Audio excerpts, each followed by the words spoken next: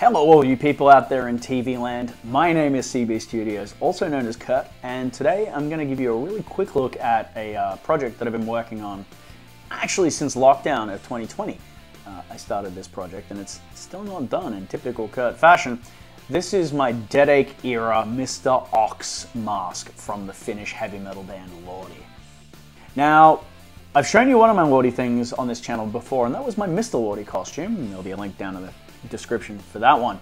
And this is not the same era, it's the era after the Eurovision Song Contest, and it was an album era called Deadache.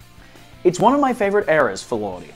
Now, they went from the big highs of Eurovision and doing their own horror movie and a bunch of touring and everything like that, and they went in a much darker direction, as they tend to do with the Lordi albums. And they released Deadache in 2008 on Halloween. And for the Deadache era, they changed the costume slightly. They brought everything back to its original monstery roots. They went a little bit more evil and creepier looking. Much more subdued colors and muted tones, and just a really cool look.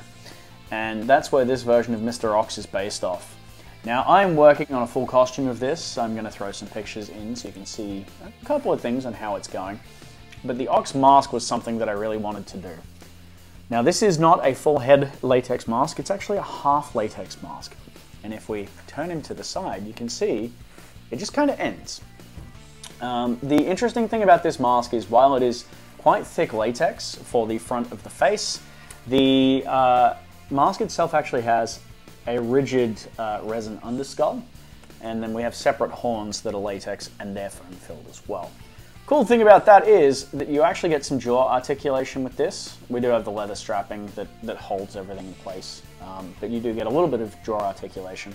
And eventually there will be a back of the neck piece as well that will cover up any of that sort of detail. This mask is typically worn with blacked out eye makeup and usually contact lenses Mr. Ox would wear.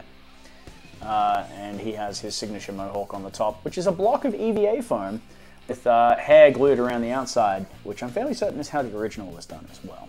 Now, Mr. Ox is the second bassist for Lordi, technically. The first official bassist being Kalmar, but we did have G Steeler before that.